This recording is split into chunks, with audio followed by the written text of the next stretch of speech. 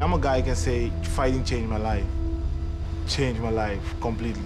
Jairzinho Rozenstruik, the first native from Suriname to fight in the UFC. He has left a handful of heavyweights in his wake. When people see me, they see a guy who worked from the bottom to the top.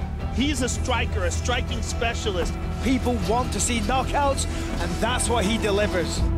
One shot, one kill. Oh, tagged him. Face first! That's it. This man has dynamite in his fist. I'm a fighter, I'm like to bang. 100%. Oh! And he hammers away and he's out!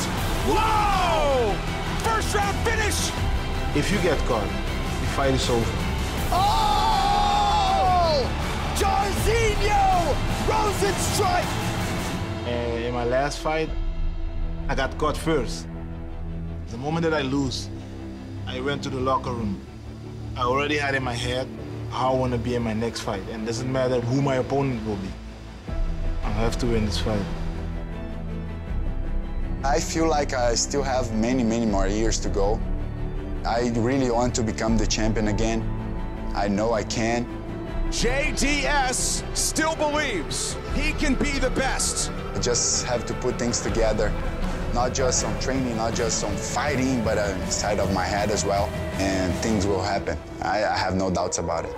There is still plenty of fight left in this Brazilian dog.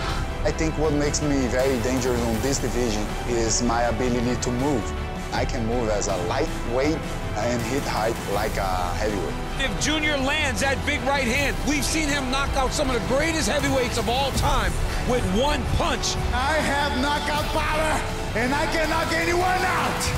I really believe that I'm the guy in this division. I have everything what it takes to be the champion and stay there for a long time. I'll beat Jairzinho now, and probably 1 or 2 more fights, I'll be fighting for the title again. I don't underestimate Junior. I think he's a great fighter, but I have to win this fight.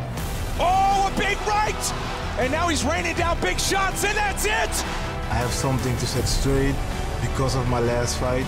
It doesn't matter what will take me, nothing gonna stop me. He has a lot of knockout power, and he's always looking for that one punch to knock you out. He's a tough guy, but I'm not gonna lose this fight. I'll do everything what I can to beat him.